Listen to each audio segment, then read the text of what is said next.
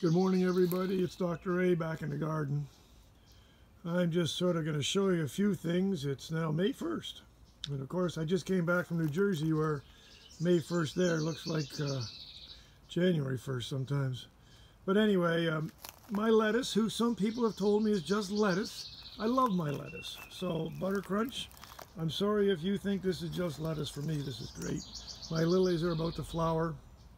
But what I really want to share with you, I get all these questions on roses, and I'll do a whole rose thing with you. On the app, we have a whole ton of really good roses to share with you, and this is one of them. This is called a mini climber.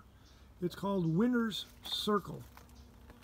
You can see the number of flowers on this. It's about, well, I'll say 3 years old maybe, but it doesn't climb through the trees like some of my roses do. Some of my roses must be 40 feet tall, but this one kind of behaves itself and flowers for a long period of time with this gorgeous, gorgeous red flower color.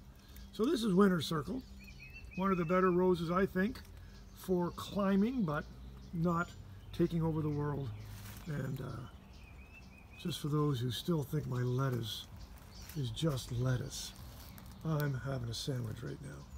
Come see me, beautiful Athens, Georgia.